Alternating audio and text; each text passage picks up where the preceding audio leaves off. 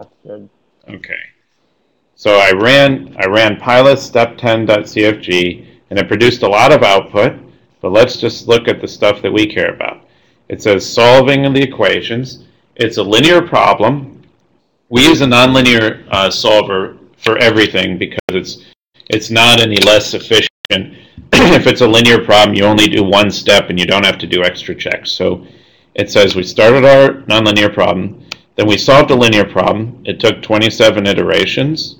It converged due to a relative tolerance on the residual, and then this is just a line search for the nonlinear. We can shut that off, I guess.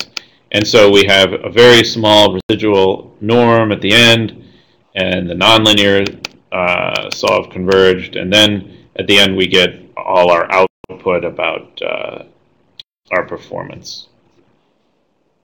Okay, so now I want to try solving with LU. So if we look at the slides, let's see.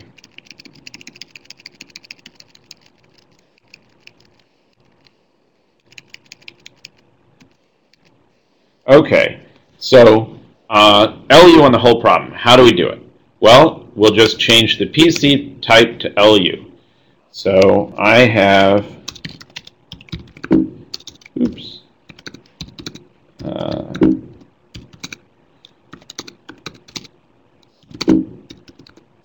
I have a CFG file that does just that.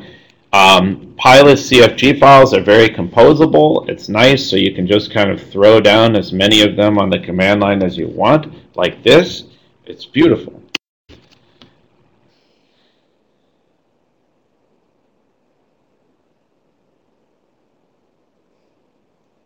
So it integrates the Jacobian, the residual. Okay, something went wrong. This is a very useful skill to have in PyLith is when something goes wrong, it outputs an error traceback like this. So it says something went wrong in problems.solver nonlinear.solve. Okay, so something went wrong in the nonlinear solve. And here's the stack. First, the application calls the app, calls time-dependent.step, and then its implicit problem, so called the solver, and then this problems.py is a wrapper for the C++, so we can't see down into the C++ stack, but the C++ stack is reproduced here from Petsy, so we have solve, and then it's Newton, and the linear solve is inside of Newton. The linear solve gets set up. The preconditioner is set up. The preconditioner is LU, so you have an LU set up. There's a numeric factorization. Numeric factorization for a sequential Aij matrix, and then the pivot check fails. And up here at the top, there's a zero pivot. What does that mean? Well, in row 0, there's a value 0 on the diagonal. And we knew this would happen because we have a saddle point problem. There will be some zeros on the diagonal. It happens to be in the first row here. So that is the problem. So what do we do? So it failed due to the saddle point problem. Well, we can use the field split preconditioner. And in PyLith, you can just do it by hand where you say PC, type, field split, but there's several things to set up. So in PyLith, we have a shortcut that says split up the fields as true, and we want to change the matrix type to Aij because it destroys the block nature of our matrix. I don't think this is necessary anymore, but we'll just do it. And here we'll say, let's use BC type field split, and let's combine them using block Jacobi or additive. And we'll do LU for the elastic block and nothing for the, or close to nothing for the traction block. And we'll let it take 1,000 iterates if it needs to. So let's do it. Oh, and I'll just show you this just so you see that it's exactly what was on my screen.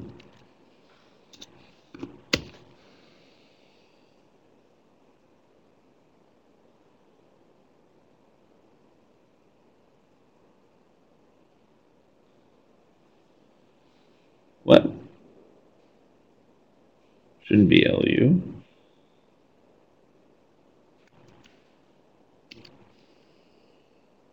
Uh-huh.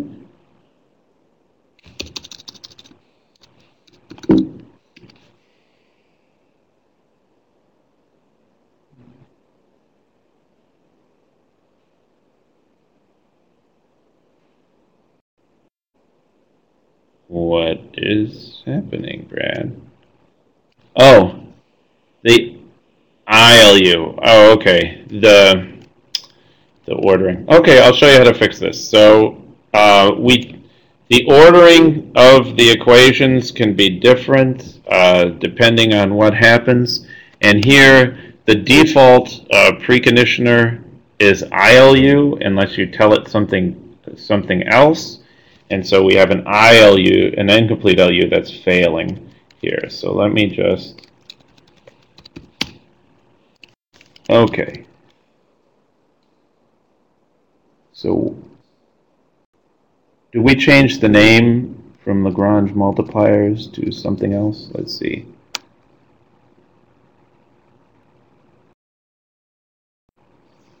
Numbers no longer work. Yeah, but is it Lagrange multipliers or multiplier? Is the name wrong? Because that's what it looks like. Because it's not getting set.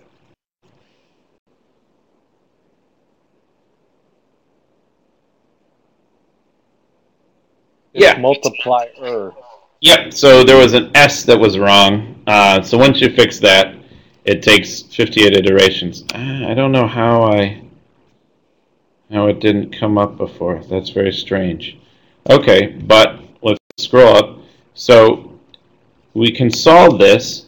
It took 58 iterations, which for such a small problem is a little weak. And so what you don't really want to do this, I think, when you're just starting out, because these issues of the tolerances, like if you don't make the tolerance low enough, it can mess with your physics. So what I would recommend is when you start out, you do the exact solver. So how is this different? Instead of doing an additive composition, we want to do a sure complement and a full factorization. And then we solve this elastic problem exactly, and we solve the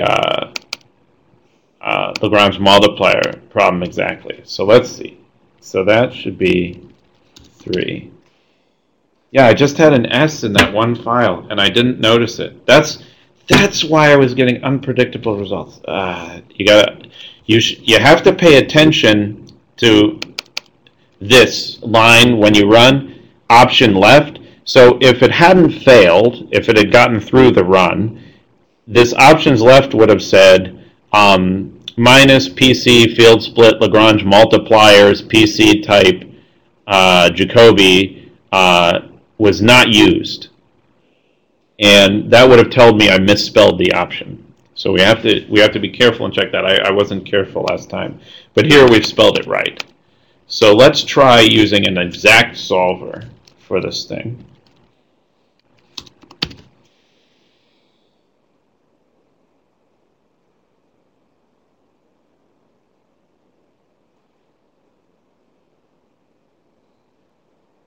Okay, so what happened?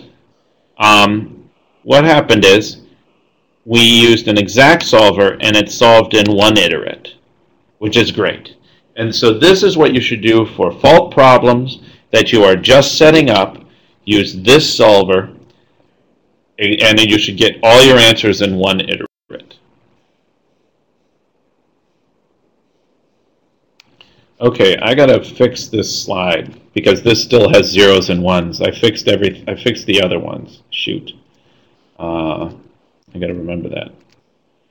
So that's great, but when we did this, you see that we used a very accurate solver for the Lagrange multipliers here, very low tolerance. So we didn't So what happens is it ends up taking quite a few iterates there. So let's see how to see that. So not only can you provide CFG files on the command line, you can do things like this. So I want to see how many iterates this inner solver that just operates on the Lagrange multipliers is taking.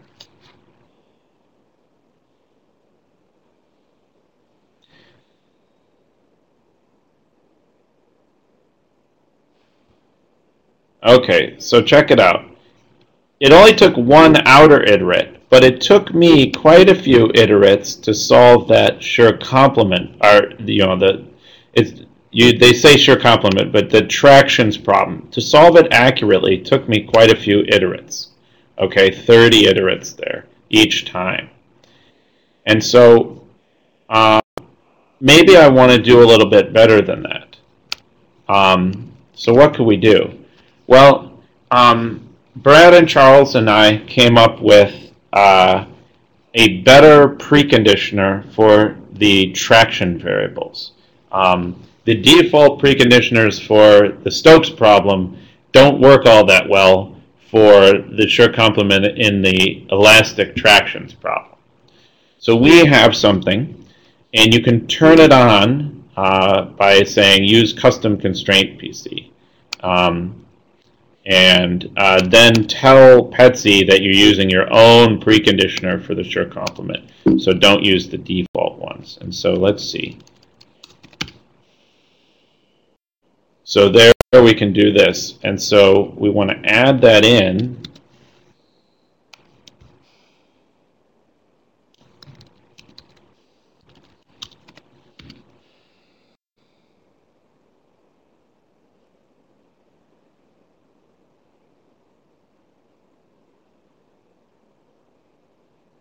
Okay, you may not be wowed by this, but I was. So it went from 30 iterates to 24, and from 30 to 25.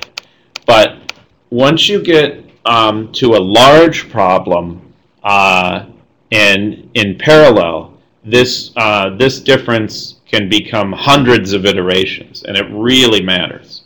And if you look at our paper in JGR, we have the exact numbers. So I'm showing here on the slide that it went from 30 iterates. Oh, so another way to see this, so we can do this. So I was doing the monitor so you can see the whole thing, but you can do something like this.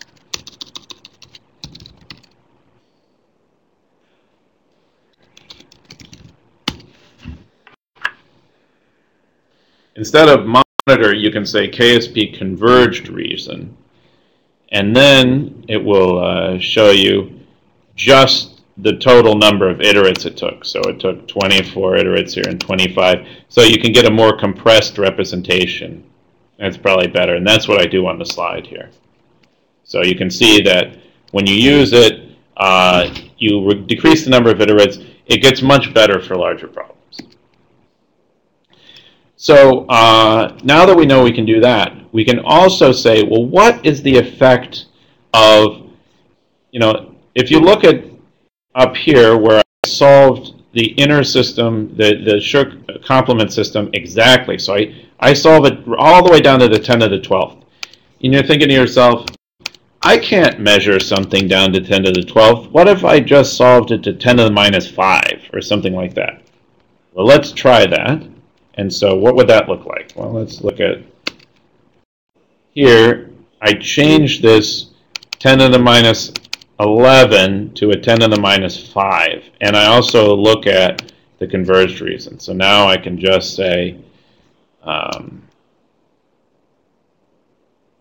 wish there were a faster way to do this. I guess I could have just cut and pasted, huh?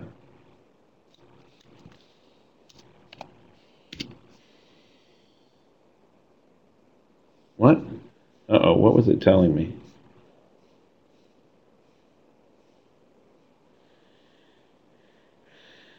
Without split fields. Oh, okay. I forgot to put the split fields flag here to true, but it'll do it for you anyway, so it's being kind of smart. Okay, so let's look at what happened. Now what happened is and you can see that we're not getting our monitors, so something must be misspelled.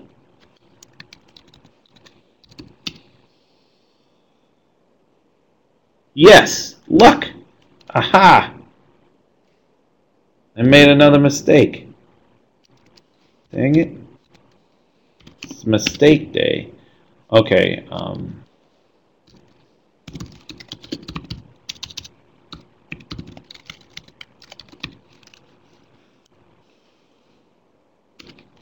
okay, now that I just want to make sure that split fields, that underscore fields, okay.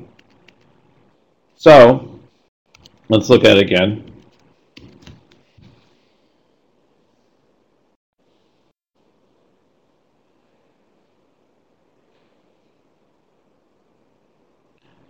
Better.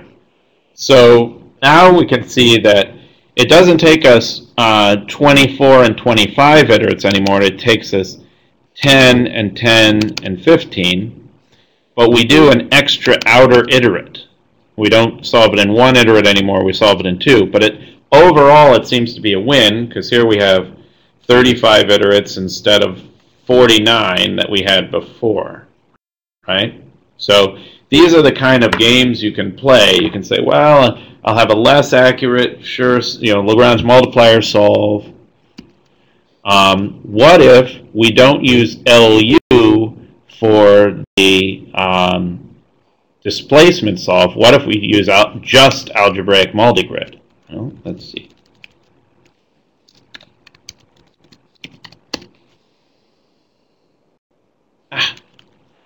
And that is also wrong. How did this ever work? We must have changed the name at some time, because it worked before. So there's those, and then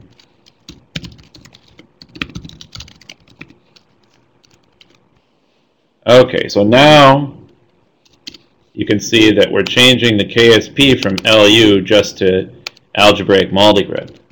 But that's just one pass of algebraic multigrid. So let's look at what happens.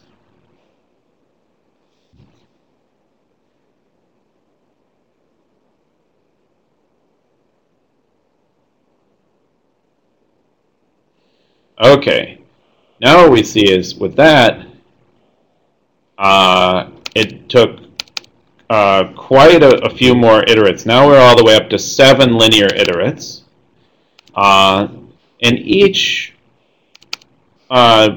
inner solve, each solve for the sure complements, that's pretty good. It's taking 15 or 16 iterations. That's not bad at all, right? But we've taken 7 iterations here. Okay. And does that agree? It took, okay, well, some things are slightly different than my slide. Why is it slightly different than my slide? Should have taken 9. Okay. Sorry.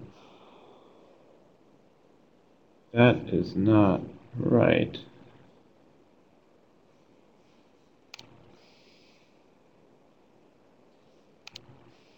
Yep, it's taking more than one.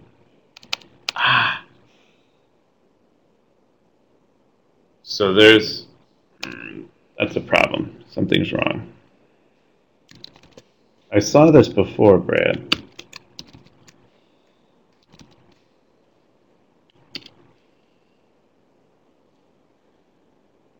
Uh-oh.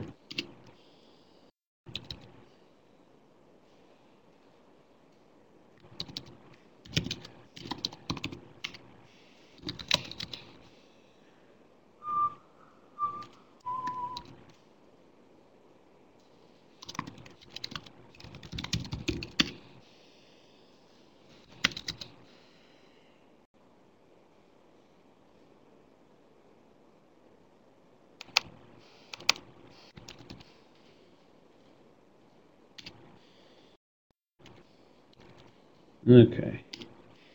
So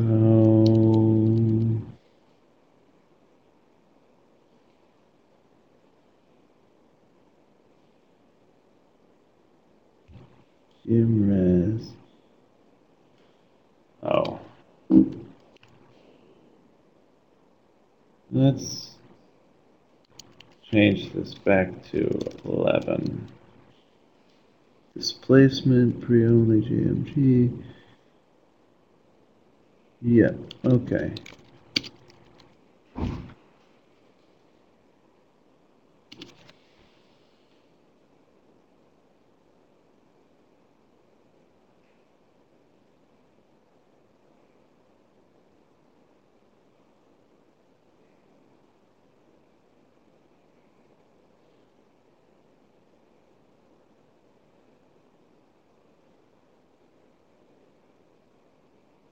Okay, so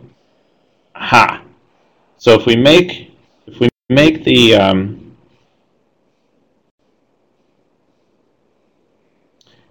if we make this Lagrange solve accurate again, then when we solve the problem, get a low residual, then the whole linear system is solved. It's here.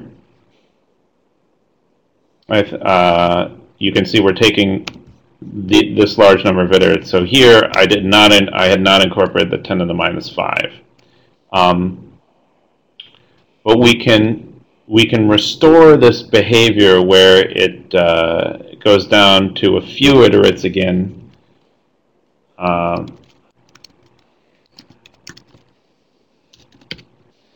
By including a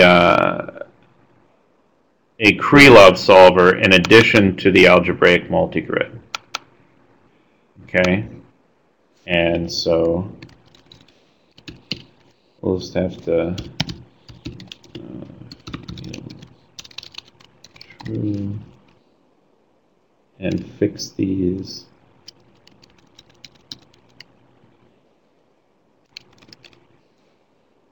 Okay, I think you can use lowercase true. So you can see that we've added these lines here.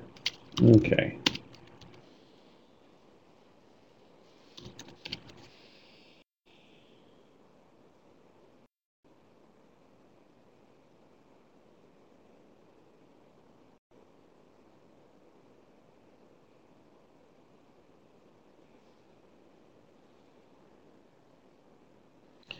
And we're back down to 2 iterates. We're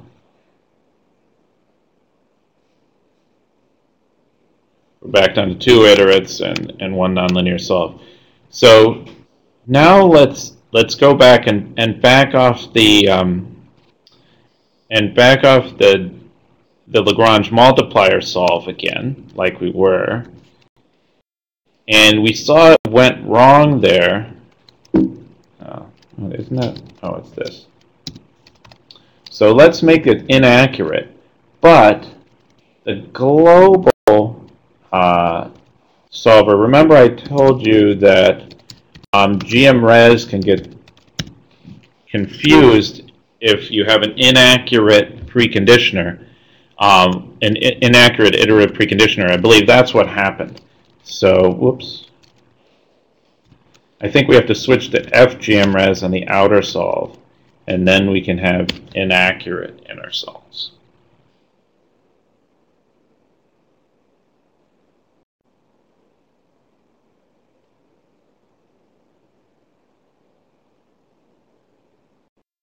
Yes. Okay, that was the problem on number 6. So let me fix number 6 too. And so I will tar up these fixed systems.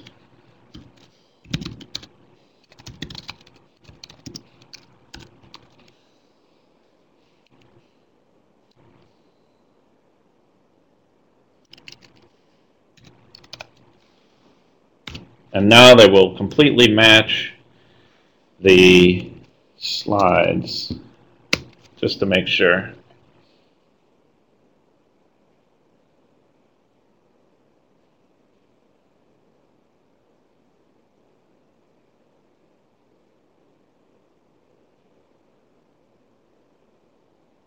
Yes. Okay, good. Well, I got the output is slightly different, but